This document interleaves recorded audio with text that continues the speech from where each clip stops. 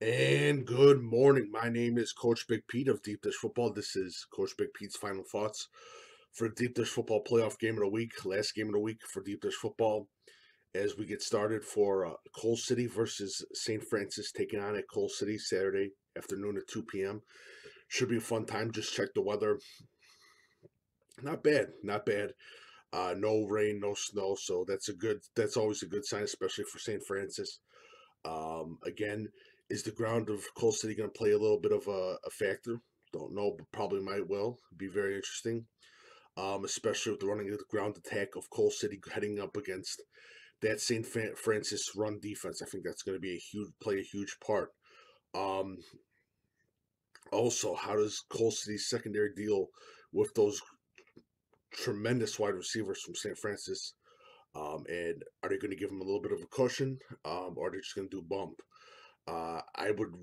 It's going to be very interesting. Definitely very interesting part of that for that. And special teams, like I always say, is going to play a special part too as well. They have a great field goal kicker in St. Francis, and I believe Cole City's got a pretty good kicker too. So again, it should be very interesting in that side of the ball too. Personally, I think Austin Pereira, I'm mispronouncing the name. I do apologize, sir. Of Coal City, I think he's going to be a huge factor on the defense for Coal City. Uh, it seems to me, linebackers, especially that have the big games against St. Francis, usually goes a little bit into their favor. I think Polaris is going to have a great game against St. Francis. I think St. Francis on the St. Francis side of the ball, I think that defensive line again contain,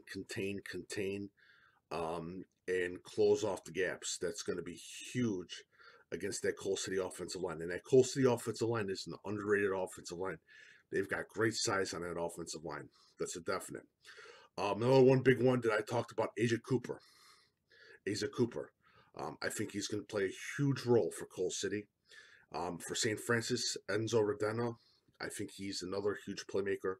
Also, Bumpus from St. Francis is another player to check an eye out for. TJ McMillan, that kid is going to be something special. Class of 2023 player. He's a Division One prospect, no doubt about that. But I tell this to people too. Asa Cooper, don't sleep on that kid. That kid's a hell of a player.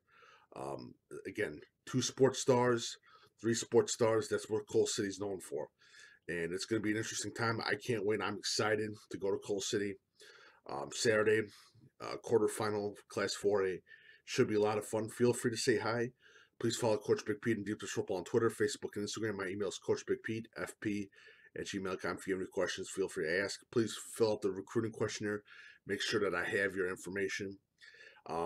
Overall, one of the big things for this game too will be interesting to see Brady Crawford, and I'm forgetting another defensive end's name, how much of a rush they can get on that passing attack of St. Francis. I think that's going to be play another huge factor as well. And again, I talk about Peyton Hutchings from Coal City. His completion rate again huge, especially if that ball's going to feel like a rock with wide receivers because of the cold. We'll see what happens. I'm excited about this game. I couldn't have picked a better game, but great way to spend a day in Coal City watching some football. So I'm excited. So this is Coach Big Pete, and have a wonderful day.